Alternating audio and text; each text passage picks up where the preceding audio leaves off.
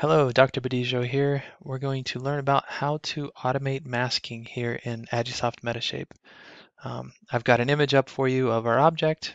We have our Inca ceramic vessel, and then below it we have its turntable with a marker palette, which has these markers on it that'll allow for Metashape to actually automatically register those positions, which with a few more steps we can quickly add scale to our object.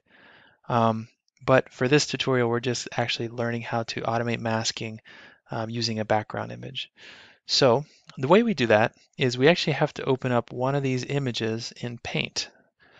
So we're going to go back to our folder where everything's kind of saved, and we're going to go to one of our Photos folders and right-click one of the images, any of them, it doesn't matter which one, and we're going to go to Open with Paint. And Paint is just something that comes along with Windows. See down here on the bottom right, I'm actually scaling this back so I can see the entire image here. That just helps, making sure that you're getting all the edges. But what you're going to do now is you're going to tap on the screen, tap on the image, just right wherever you want, then hit Control A. And as you can see, it's popped up to select everything. And then you're going to hit Delete. Just hit the Delete button on your keyboard and it gets rid of everything. You're going to hit File, Save As, JPEG, or whatever similar image format that you're using for running your photos in Metashape.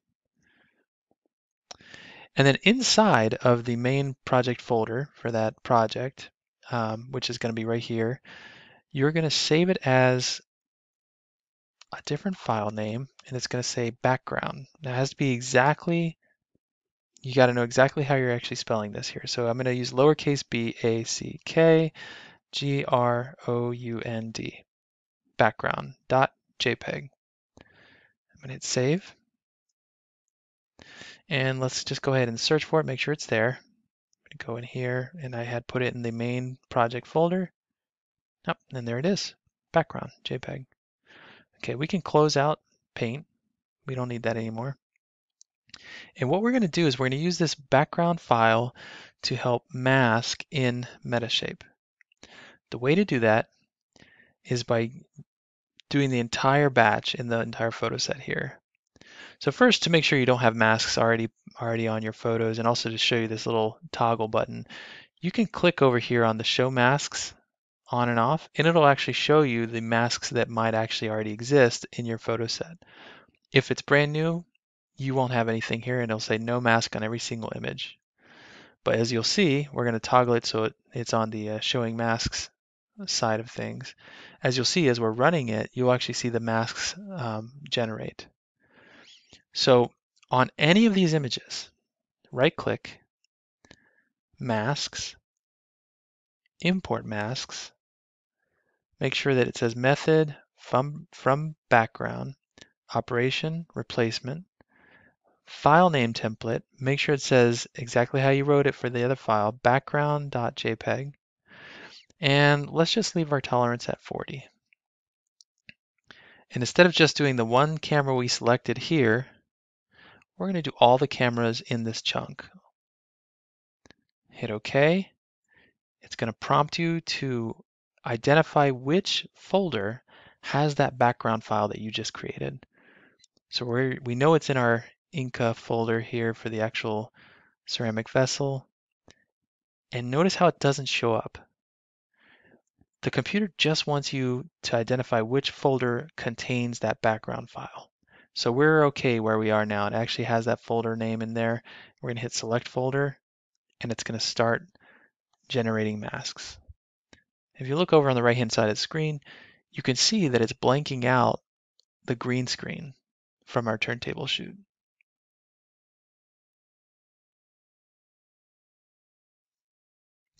So we're going to go ahead and let that run until it finishes. All right, there we go. Everything is masked now. And as you can see here in this kind of darker color, that's what's been masked out. And if you want to, you can actually click through your images and kind of explore how much of it was actually masked out based on the tolerance that you input. But what you will notice is like this is nice and clean. There's no holes that need to be masked out just manually. But if you go to one of these where you have these handles, you may actually need to mask out the green in between the handles if your threshold, your tolerance wasn't actually high enough. The way you would do that is you would come up here to your selection tool with the image open, just like this. You go to your selection tool, go to Magic Wand, and then just touch the green space in between. You see how it starts to actually, I'm going to zoom in so you can see this, it creates a bunch of vertices connected by lines. It's going ahead and just masking out that green part, but it's not quite masked yet. You actually have to either right click and hit add selection. We'll do it there just to show you. And now it's masked out there. Or let's do this side. You have to hit Control Shift A. Boom, and it masks it out. Now, if you're getting bad results on your texture after your model is finished, my advice is go through, look for these more complex spots, highlight them and manually mask them out, just like I'm doing right here. Yep, and that usually takes care of the issue. So obviously that might take a little while. We have 96 photos to work through. Not all of them have the same angle where these little handles are showing the green background behind it, but it may take some time. But in general, if this is more of a simple object that didn't have a lot of these weird occlusions, we may actually save us a lot of time doing this manually by just having it iterate 96 times over.